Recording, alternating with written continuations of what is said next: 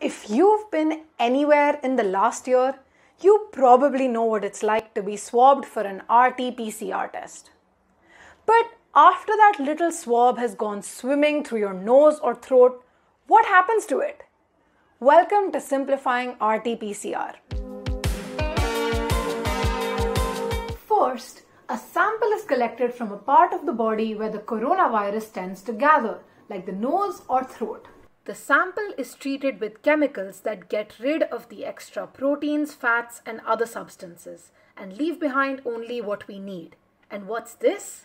It's genetic material known as the RNA transcript. This is what we need to examine to test for infection. If a genetic sequence belonging to the virus is found, it means that corona has entered the building, folks. This is where we hit a problem spot. The PCR process uses DNA, but our sample contains RNA. So how do we fix this? With step 3 or reverse transcription, the conversion of RNA into DNA. Think of it like using a scanner for a school project. We use a single copy of the sample RNA and convert it into a DNA form, like scanning a physical document and editing it on your computer. Before we can go ahead, we need to make some additions to our sample DNA. Scientists add short additional fragments of DNA to the sample called marker labels. Their job is to find and attach to those segments of the sample DNA that actually belong to the virus. These are called target sections.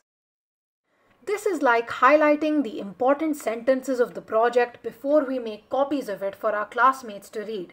But in this case, we're highlighting the viral sections of DNA instead. Step 5. PCR or polymerase chain reaction. The sample is put in a PCR machine which goes through many replication cycles to make loads of copies of the sample. This makes the DNA easier to analyze.